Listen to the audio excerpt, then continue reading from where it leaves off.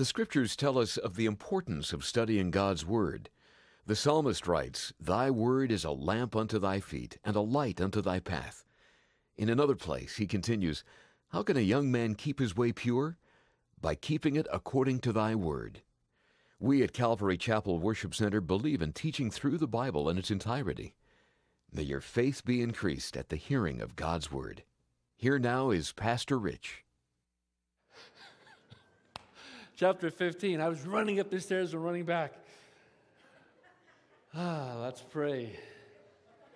Father, thank you so much just for the opportunity to just receive of your word. And Lord, it is our delight to understand that the word of God is the word of truth. And Lord, that you would use these things in our lives. We understand, Lord, you transform us. So we pray that you would do that tonight. In Jesus' name, amen. It's hard to pray when you're out of breath. I shouldn't have tried it. Chapter 15, verse 1. We're studying, of course, through the kings of the northern and southern kingdoms of Israel and Judah. Remember, of course, it's divided now because of Solomon turning his heart away from the Lord. And so when we get to this chapter, really what we are seeing is that the kings are just, especially in the north, are walking away from the Lord. And so what we are seeing is Israel in its great heyday. And oh, was it a significant kingdom at that time. And then what you see is step by step by step, Israel becoming less and less significant and powerful and blessed, less so, because they are walking away from the Lord. They've been compromising. And the more they compromise, the more the result is bad. The more the result in their life is evil. And there is a predictable pattern for all of us to understand. There's a predictable pattern there. And if we can understand that pattern, man, there is a blessing in store for us when we understand that there's a God in heaven who's sovereign over all, and that really what we need to understand is that he wants to pour out his favor. He wants to pour out his blessing. And the greatest thing that we can do is walk in the Spirit of the Lord Jesus Christ. For there is life. There is life. And I pray that we would really understand that and see it. Now, when we get to chapter 15, we're going to see a lot of different names of kings. And, we're going to jump from the north to the south, from the south to the north. So bear with me as we go through these things. And they're there for our understanding and our learning, okay? But it is sometimes difficult to follow all these names we're not familiar with. And are we talking about the north or the south? But let's bear with it, and you'll see that there's a great blessing as we do. Now, in the 18th year of King Jeroboam, he was the first king under the divided kingdom in the north. He was the son of Nebat, that Abijam became king over Judah in the south. He reigned 3 years in Jerusalem, there in the south, and his mother's name was Maacah, the daughter of Abishalom. And he walked in all of the sins of his father, which he had committed before him. And his heart was not wholly devoted to the Lord his God, like the heart of his father David. And there's that comparison. So commonly, they will compare the heart of this king or that one to David. Because David, I know that David had sins, famous ones, but David never turned his heart away from God. He did follow after, and even when he sinned and was broken because of that, it would draw him back toward the Lord. Never went to the Baals, never went to the Ashtoreth, never went to the Molech. David never left his God, and that's important. But, verse 4, but for David's sake, the Lord his God gave him a lamp in Jerusalem to raise up his son after him and to establish Jerusalem. God had promised David that. Because David did what was right in the sight of the Lord and had not turned aside from anything that he commanded him all the days of his life, except. We see it, God puts his people out there honestly, doesn't hide their humanity. He puts it out there, except in the case of Uriah the Hittite. Tells us there was war between Rehoboam and Jeroboam all the days of his life, and the rest of the acts of Abijam, and all they did, are they not written in the book of the Chronicles of the Kings of Judah? We have that. We'll study that soon. There was war between Abijam and Jeroboam. Now Abijam then slept with his fathers, and they buried him in the city of David. And so Asa comes along, and Asa, his son, became king in his place. So, in the 20th year of Jeroboam, king of Israel in the north, Asa became or reigned as king of Judah in the south. And he reigned 41 years in Jerusalem, and his mother's name was Maacah, the daughter of Abishalom. And Asa did what was right. A nice bright spot. Wonderful. This is wonderful. There's one who did right in the sight of the Lord, like David his father. Now there's a little interesting snippet. He did what was right in the sight of the Lord. Understanding that God sees our lives, and really when we live our lives before Him. Man, if we could live our lives before God, it would make such a difference. So many people think that they're somehow, if they turn their back on God, that God doesn't see what they're doing. And how does that work exactly? That is our own minds trying to convince us that we aren't really being seen by God because, we're not really watching what God or caring what God is doing. We've turned away. Surely God has turned away from us. God never turns away. And so when we live before Him we live and move and have our being, the Scripture says. And so Asa did it. Verse 12, he put away the male cult prostitutes. Good. Because that's just flat wrong. Put away the male cult prostitutes from the land and removed all the idols which his fathers had made. A lot could be said about that, but I think it speaks plainly. And he also removed Maacah, his mother, from being queen mother. What? Apparently, his father had allowed this woman to have some kind of throne. So she was like a queen mother. And he said no more. He removed queen mother because she had made a horrid image as an Asherah. Asherah is the female deity, the female goddess of sexuality. And he said this woman made a horrid image. And so Asa cut it down. Get that thing out. Cut it down. Burn it. And he burned it in the brook Kidron, just down from Jerusalem to the east. But the high places were not taken away. But nevertheless, the heart of Asa was wholly devoted to the Lord all his days. And he brought into the house of the Lord the dedicated things of his father and his own dedicated things, silver and gold and utensils. Now there was war between Asa and Baasha, king of Israel, all their days. And Baasha, king of Israel, we kind of jump to the north for a bit. Baasha, king of Israel, went up against Judah and fortified Ramah. Today we call it Ramallah, in order to prevent anyone from going out or coming in to Asa, king of Judah. So this is what Asa did.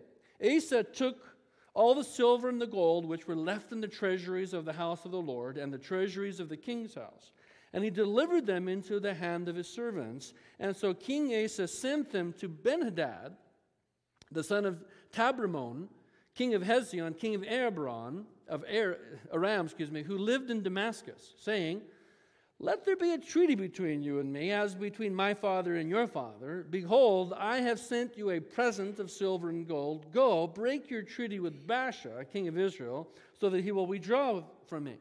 So Ben-Hadad listened to King Asa and sent the commanders of his army against the cities of Israel and conquered Ijon, Dan, Abel-Beth-Maacah, and Chinneroth, besides all the land of Naphtali. And it came about when Baasha heard of this, that he ceased fortifying Ramah and remained in Tirzah. Then King Asa made a proclamation to all Judah. None was exempt. And they carried away the stones of Ramah and its timber with which Baasha had built. And King Asa built with them Geba of Benjamin and Mizpah. Let's just stop for a second. You see what this man did? He took some money, gold, silver, whatever, and he sent it up to the king, which was above north of Israel above.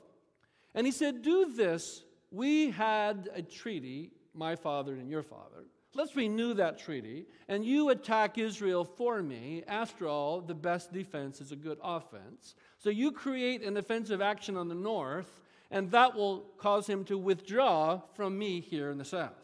So this man said, yes, I'll take your money. Let's do that.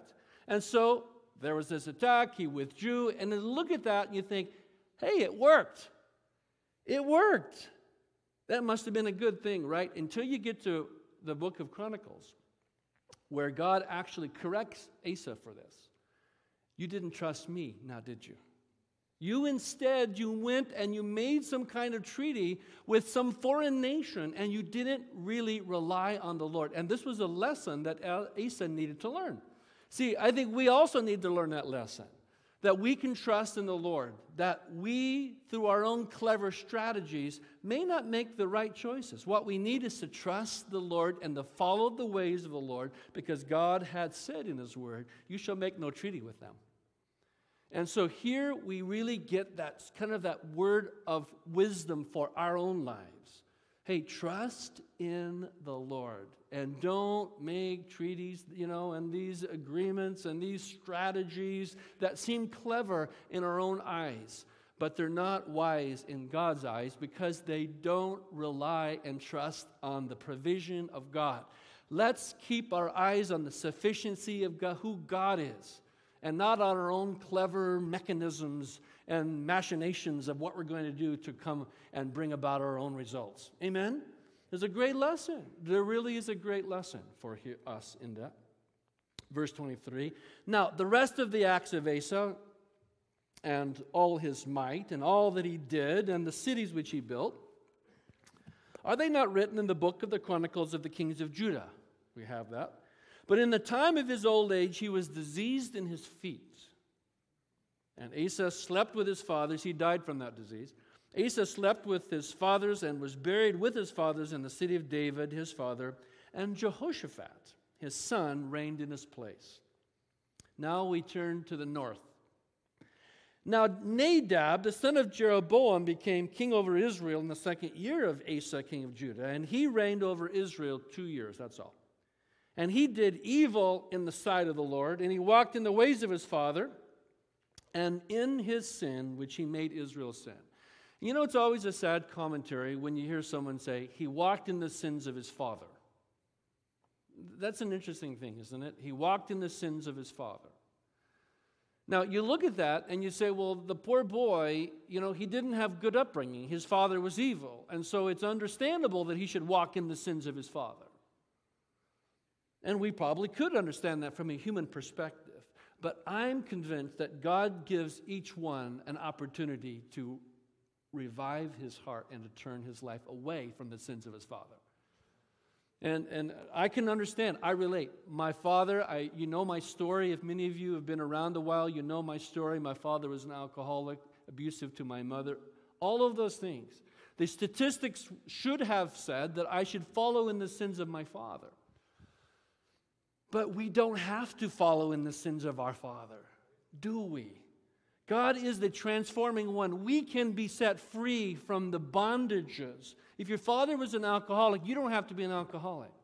If your father abused your mother, you don't have to abuse your wife. We can be transformed by the power of the Lord who sets us free. And he whom the Son sets free is free indeed. Amen? In fact, it's interesting because it says of King Asa, he didn't walk in the sins of his father. So therefore, we have that great testimony. You don't have to walk in the sins of your father. You can be free. And I got to tell you, there was a time in my life when I had a crisis, where I had to make a crossroad decision. And I came to a point where I said to the Lord, and I remember saying it just with the determination in my heart, no more.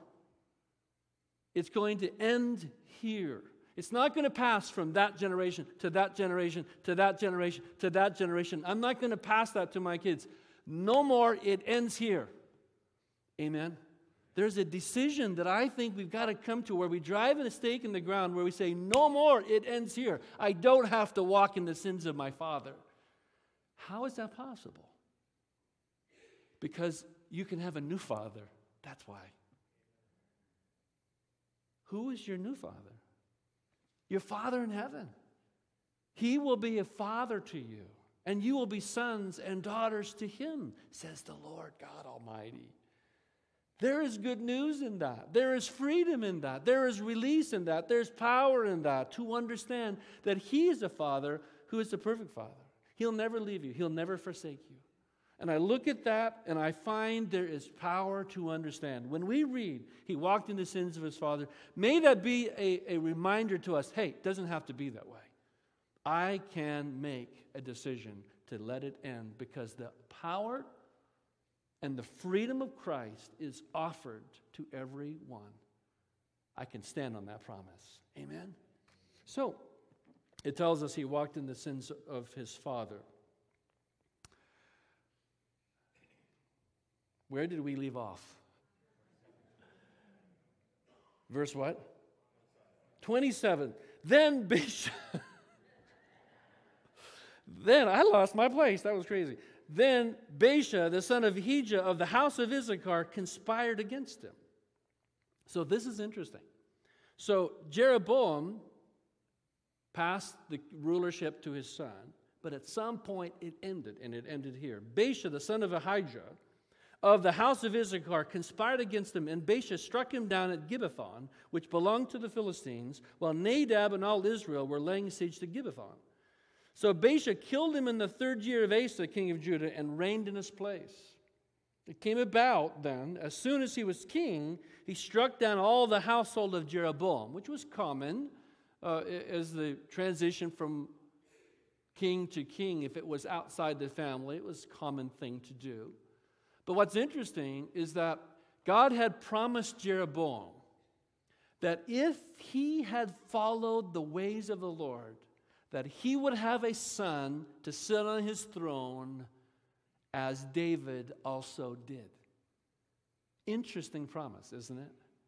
But Jeroboam did not walk after the Lord as he was asked to do. And so here, within only 2 generations, his family line is cut off.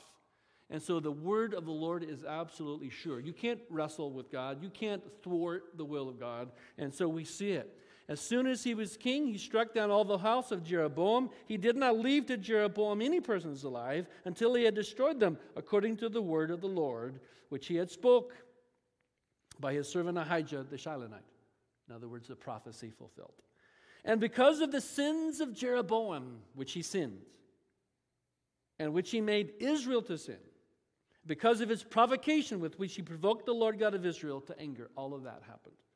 Now, the rest of the acts of Nadab and all that he did, are they not written in the book of the Chronicles of the Kings of Israel? That one we don't have. We have the Chronicle of the Kings of Judah. We don't have the Chronicle of the Kings of Israel. And there was war between Asa and Baasha, king of Israel, all their days. In the 3rd year of Asa, king of Judah, Baasha, the son of Ahijah, became king over all Israel at Tirzah and reigned 24 years. And he did evil in the sight of the Lord and walked in the way of Jeroboam and in his sin, which he had made Israel to sin. Chapter 16. Now the word of the Lord came to Jehu, son of Hanani, against Baasha, saying, inasmuch as I exalted you from the dust, and I made you leader of my people Israel, but you have walked in the way of Jeroboam, and you have made my people Israel to sin, provoking me to anger with their sins. Behold, I will consume Baasha and his house, and I will make your house like the house of Jeroboam. He gave him an opportunity. He didn't take it. Any one of Baasha who dies in the city, the dogs will eat. And any one of his who dies in the field, the birds of the heavens will eat. Now the rest of the acts of Baasha and what he did and his might, are they not written in the book of the Chronicles of the Kings of Israel? And Baasha slept with his fathers, was buried at Tirzah, and Elah his son became king in his place. Moreover, the word of the Lord through the prophet Jehu, the son of Hanani, also came against Baasha and his household, both because of all the evil which he did in the sight of the Lord, provoking him to anger with the work of his hands, in being like the house of Jeroboam, and because he struck it. In the 26th year of Asa, who was king of Judah, Elah, the son of Baasha, became king over Israel at Tirzah and reigned 2 years. That's all. And then his servant Zimri. Now, catch this. This is kind of some drama. which is interesting because what you really see is just the melting down of leadership and the anarchy that follows, because people's hearts, as they walk away from the Lord, confusion and chaos is the result of it. Confusion and chaos. If someone's life turns into confusion and chaos, more than likely you can look and see that they've walked away from God. And so we see it. Zimri went, struck him, put him to death in the 27th year of Asa, king of Judah, and became king in his place. A little coup. And it came about when he became king that as soon as he sat on the throne, that he killed all the household of Baasha. And he did not leave a single male, just like Baasha did. And neither of his relatives or of his friends. Thus Zimri destroyed all the household of Baasha according to the word of the Lord, which he spoke against Baasha through Jehu the prophet. For all the sins of Baasha and the sins of Elah his son, which they sinned, which they made Israel to sin, provoking the Lord to anger with their idols. There's a theme. Now the rest of the acts of Elah and all that he did, are they not written in the book of the Chronicles of the kings of Israel? In the 27th year of Asa, king of Judah, Zimri reigned 7 days. How's that for a rulership reign? 7 days. He reigned 7 days at Tirzah. Now the people were camped against Gibbethon, which belonged to the Philistines. And the people who were camped heard it and said, Zimri has conspired and struck down the king. So therefore all Israel made Omri, commander of the army, king over Israel that day in the camp. Then Omri and all Israel with him went up at Gibbethon, or from Gibbethon, and they besieged Tirzah. Well, it came about when Zimri saw that the city was taken, that he went into the citadel of the king's house, and he burned the king's house over him with fire, and he died. He committed suicide. Because of the sins which he sinned, doing evil in the sight of the Lord, walking in the way of Jeroboam, and in his sin, which he did, and making Israel to sin. Now, the rest of the acts of Zimri and his conspiracy, which he carried out, are they not written in the book of the Chronicles of the kings of Israel? Then the people of Israel were divided then into two parts. This is just chaos, isn't it? Half of the people followed Tibni, the son of Ginath, to make him king. Other half followed Omri. But the people who followed Omri prevailed over the people who followed Timni, the son of Ginath.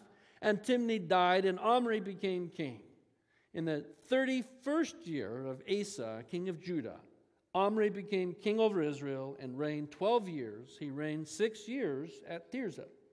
And then he bought a hill.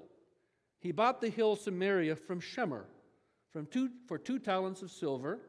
And he built on the hill, and he named the city which he built Samaria after the name of Shemer.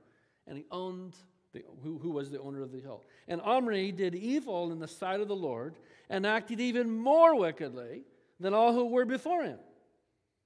For he walked in all the way of Jeroboam, the son of Nebat, and in his sins, which he made Israel to sin, provoking the Lord God of Israel with their idols. Now the rest of the acts of Omri which he did, and his might which he showed, are they not written in the book of the Chronicles of the kings of Israel? So Omri slept with his fathers and was buried in Samaria. And Ahab, now we come to Ahab. Ahab, his son, became king in his place.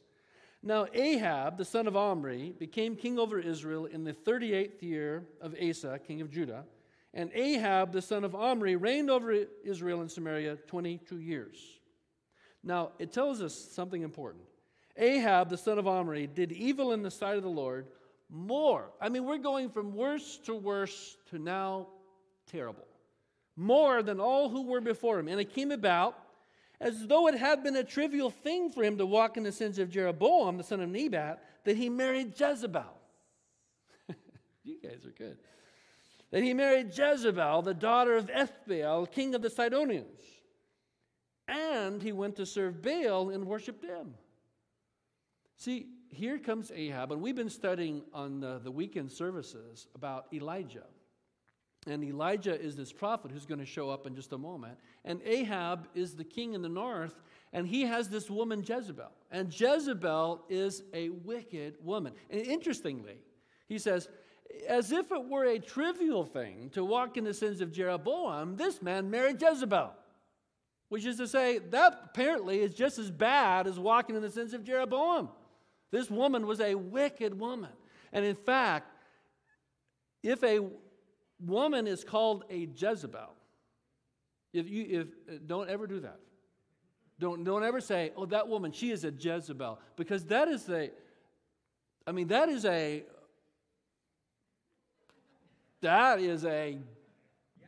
really bad insult.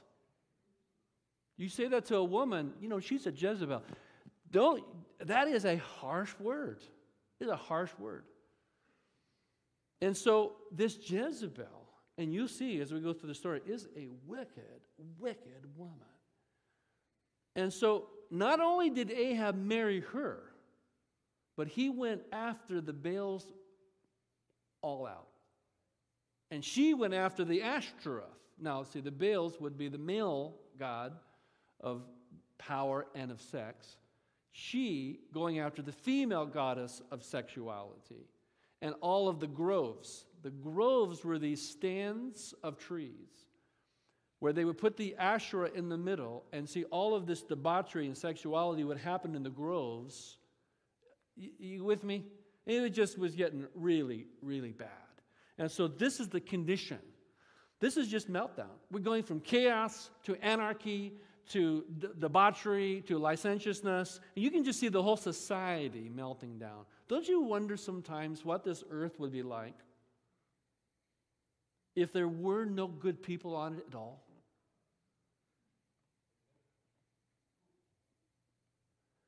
And you see it. You see the melting down. And so really what we need to understand is that the flesh that we carry is we need the Lord. Can we just say that? We need the Lord. We need the Lord to transform us.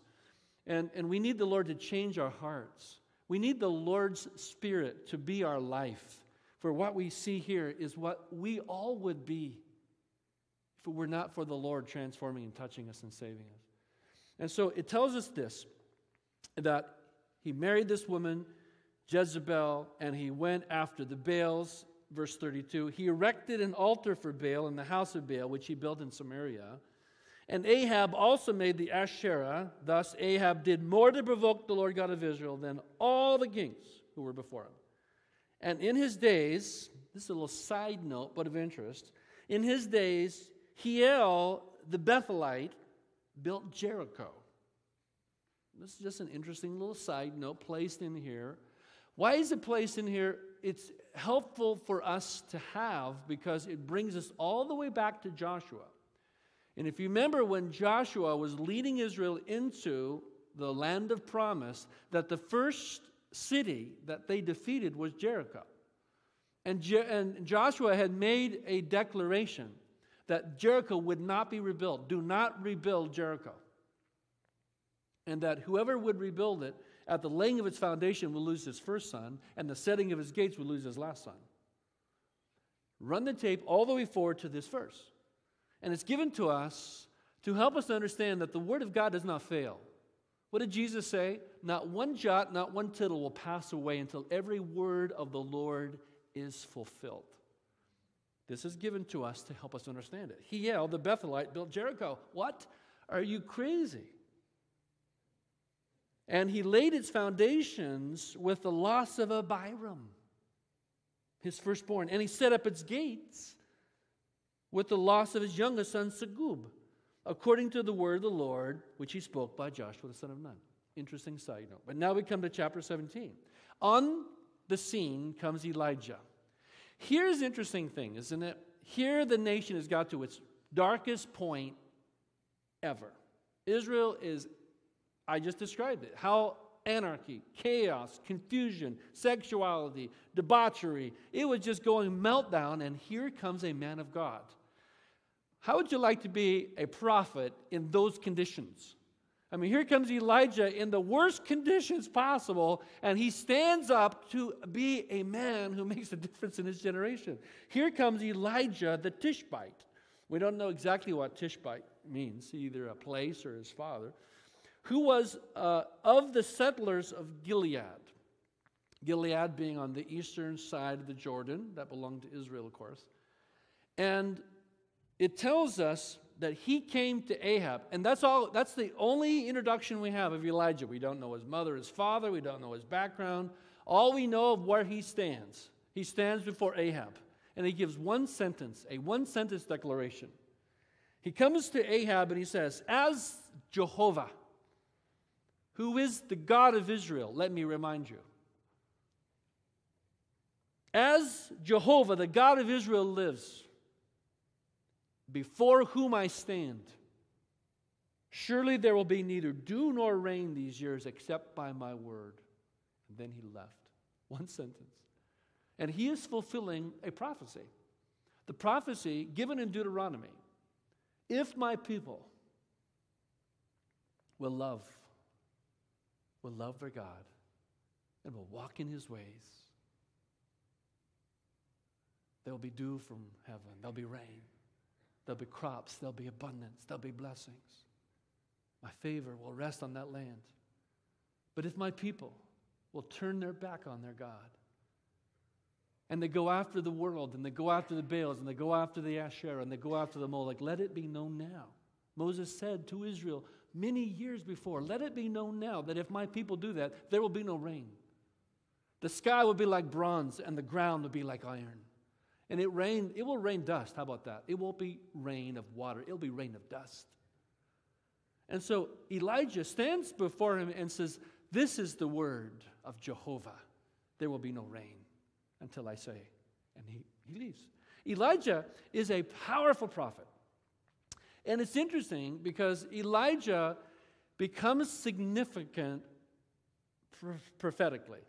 You roll the tape forward, and you see that in the book of Malachi, it was prophesied that before the coming of the Messiah, Elijah would come. So there's an interesting prophecy that before the coming of the Messiah, Elijah would come. And so then when you get to the time of Jesus and you look at John the Baptist, remember that the angel Gabriel had said to Zechariah, John the Baptist's father, that he would have a son, that his wife in her old age would bear a son. And the word of the Lord was, through Gabriel, that he would come in the spirit and the power of Elijah. And so, interestingly, when John, John in many ways looked like Elijah because, he was hairy. Elijah was a hairy, fellow and, was kind of rough looking and wore rough clothes. And here comes John the Baptist, kind of rough looking and came walking in the desert. And so here John the Baptist came and we declared repentance. Israel, repent, and he brought them back. And the scripture says that he will come, Elijah will come and draw the hearts of the fathers back to the children and the hearts of the children back to the fathers. So John the Baptist was arrested. And then he sent some of his men, his disciples, to ask of Jesus, "Are you the one? Are you the one?" John said, "or we should look for another." Jesus responded and said, you tell John, the blind see, the lame walk, the dead are raised. You tell John that. And blessed is he, who believes. And so he goes back with his message. Afterward, the disciples said, they asked him about John. And Jesus said, surely Elijah must come before the Messiah. And he said, if you will hear it, John is Elijah. Now, we're glad we have that word of Gabriel that he came in the spirit and the power of Elijah. For on the Mount of Transfiguration, remember when Jesus was transformed, Elijah himself actually did appear along with Moses. Moses